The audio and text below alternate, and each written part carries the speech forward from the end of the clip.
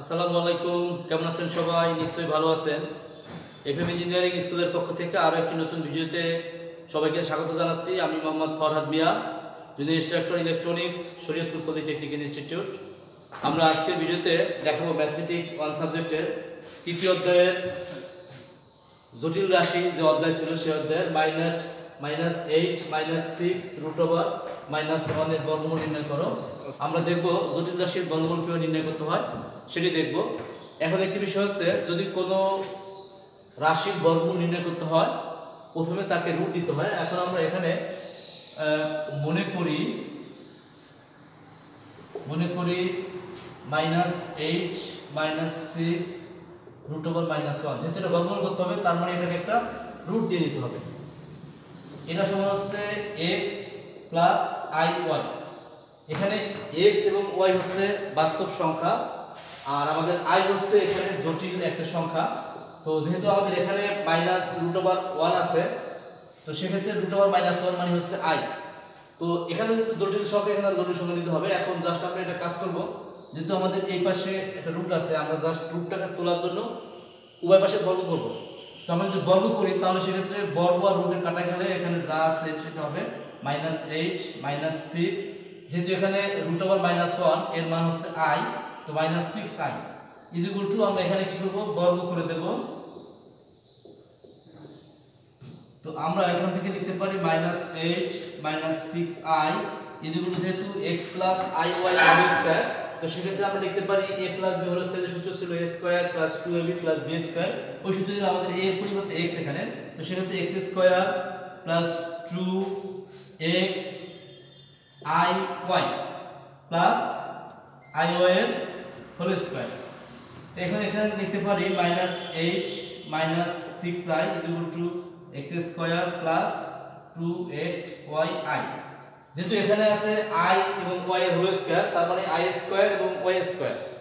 i² এর মান হচ্ছে -1। আমরা জানি i² সমান হচ্ছে -1। যেহেতু এই i y এর হোল স্কয়ার দেওয়া আছে, সেক্ষেত্রে i² এখন হবে i² - 1। সেক্ষেত্রে আমরা কি করতে পারি, ওই মাইনাস দিতে পারি -y²। তাহলে আমাদের হয়ে যাবে। এখন আমরা এখানে একটা বিষয় দেখতে পাচ্ছি, এখানে দুই প্রকার রাশি আছে, একটা হচ্ছে বাস্তব অংশ এবং একটা হচ্ছে কাল্পনিক। আমাদের যেহেতু এই -6 এর সাথে i আছে এবং +2xy এর সাথে i আছে, তার মানে যেখানে যার সাথে i আছে সেটা জটিল রাশি আর অথবা কাল্পনিক, আর বাকিগুলো হচ্ছে বাস্তব। এখন আমরা এখান থেকে যদি বাস্তব এবং কাল্পনিকগুলোকে আলাদা করে ফেলি, তো সেক্ষেত্রে যেটা হবে, আমরা এখন লিখতে পারি যদি বাস্তব এবং কাল্পনিকটা আলাদা সমীকৃত করে পাই, সেক্ষেত্রে আমাদের এখানে একটা বিষয় আছে x² - y² = -8। আমরা লিখতে পারি x² - y² = -8। আমরা সমীকরণ দিয়ে রাখলাম, এক নং সমীকরণ। এবং এখানে যে বিষয়টি আছে -6i এবং +2xyi, যেহেতু এটা কাল্পনিক এটাও কাল্পনিক, জাস্ট আমরা দুই পাশ থেকে i টাকে বাদ দিয়ে লিখতে পারি 2xy = -6। আমাদের এটা হচ্ছে 2 নং সমীকরণ দিয়ে রাখলাম। এখন আমাদের এগুলো সমীকৃত করে x এবং y এর মান নির্ণয় করতে হবে। যেহেতু এগুলো সমীকৃত করে x y এর মান নির্ণয় করতে হবে, এখন একটা বিষয় হচ্ছে আমাদের এখানে x² - y² = -8 আছে। আমরা জাস্ট এখান থেকে x² + y² মানটা নির্ণয় করতে পারলে সেক্ষেত্রে মান নির্ণয় সহজ হবে। এখন আমরা এরকম করি, যেরকম যে x² + y² এর আমরা হোল স্কয়ার দিলাম। তো এখানে a + b হোল স্কয়ার সূত্র, সেক্ষেত্রে এগুলো লেখা যায় a - b এরকম করে জাস্ট আমাদের x² - y² whole square plus 4x² y²। তারপর অন্য সিদ্ধান্ত আছে এরকম যে a² + b হোল স্কয়ার, সেখান থেকে লেখা যায় এরকম a - b whole square plus 4ab। Just ওই সূত্র যেমন নেই, সেখানে দেখা যায় এখানে x² + y² whole square, x² - y² এর হোল স্কয়ার দিলাম প্লাস 4x² y²। জাস্ট এখন আমাদের এখানে x² - y² মান দেওয়া আছে -8, আমরা এখানে -8 বসিয়ে দিলাম, এর স্কয়ার দিলাম প্লাস, যেহেতু 4x² y² আছে, আমরা এখানে লিখতে পারি 2xy এর হোল স্কয়ার লিখতে পারি। তো আমরা যদি 2x এর হোল স্কয়ার লিখি, সেক্ষেত্রে কি হচ্ছে আমাদের এখানে -8 যদি আমরা স্কয়ার করি, সেক্ষেত্রে কি হবে 64 হবে। এবং 2xy এর মান এখানে দেওয়া আছে -6, তো প্লাস -6 এর স্কয়ার, তো সেক্ষেত্রে 64 + 6 কে যদি আমরা -6 কে স্কয়ার করি সেক্ষেত্রে হয় 36 এবং 64 কে যোগ করলে হয় 100। অর্থাৎ আমরা এখানে মান পেয়ে গেলাম x² + y² জাস্ট এখানে লিখতে পারি যে x² + y² যেহেতু এটা সমান এর স্কয়ার দেওয়া আছে এটা সমান পেলাম আমরা 100। জাস্ট এখন আমরা এখানে কি করতে পারি x² + y² এখানে আমরা স্কয়ারটাকে এই পাশে দিতে পারি তো সেক্ষেত্রে প্লাস মাইনাস যখন রুট যদি করি √100 তো সেক্ষেত্রে মান আসবে আমাদের 10। তাহলে আমরা এখানে x² + y² এর মান পেয়ে গেলাম 10। এইটাকে আমরা 3 নং সমীকরণ দিতে পারি। তো এখন আমাদের x এবং y এর মান নির্ণয়ের জন্য যদি আমরা সমীকরণ করি সেক্ষেত্রে x 1 নং এবং 3 নং সমীকরণ যোগ করে দেই। যদি এখানে 3 নং সমীকরণ এর সাথে যদি আমরা 1 নং যোগ করে দেই তাহলে সেক্ষেত্রে কি রকম হয় x² + y² = 10 x² - y² = -8 যদি যোগ করে দিই তাহলে সেক্ষেত্রে y² আছে কাটা যাবে আর এখানে x² আছে 2x² আর এখানে যদি +10 - 8 তাহলে হবে 2। তো সেক্ষেত্রে আমরা দুই পাশ থেকে 2 কেটে নিতে পারি x² = 1 বা x ± 1।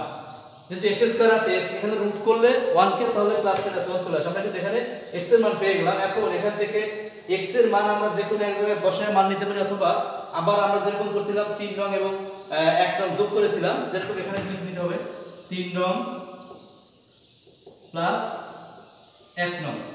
তো এরকম আমরা কি করতে পারি 3 নং থেকে 1 নং বিয়োগ করতে পারি। আমরা যদি এখানে আবার 3 নং থেকে 1 নং বিয়োগ করি 3 নং মাইনাস 1 নং তো সেক্ষেত্রে মান হয়ে যাবে আমাদের 3 নং ছিল x² + y² = 10 x² - y² = -8 just বিয়োগ করলে কি হবে আমাদের নিচের যে সাইনগুলো পরিবর্তন হয়ে যাবে এখানে আছে প্লাস এখানে হবে মাইনাস এখানে আছে মাইনাস এখানে হবে প্লাস এখানে আছে মাইনাস এখানে হবে প্লাস। তো সেক্ষেত্রে আমাদের কি হচ্ছে x² - x² কাটা দেওয়া যায় এখানে y² + y² করলে হবে 2y² এবং এখানে আছে 10 + 8 করলে হবে 18। অর্থাৎ আমরা যদি এখান থেকে y² করি তো সেখানে এখানে মান হবে 9 বা y = ± √9 করলে হবে +-3। এখন আমরা এখানে কিন্তু x এবং y এর দুটো মান পেয়ে গেলাম। দুটো মান হয়ে গেল আমাদের এইটাই কিন্তু সমীকরণের সমাধান ছিল। এখন এখানে একটা বিষয় দেখতে হবে এখানে কিন্তু আমাদের 2xy অর্থাৎ xy গুণাকার আছে সেখানে মান ছিল -1। যেহেতু -1 আছে এজন্য x এবং y এর মান অবশ্যই বিপরীতমুখী হবে একটা বিপরীত। তো এখন আমরা যদি লিখি এখানে নির্ণয় বর্গমূল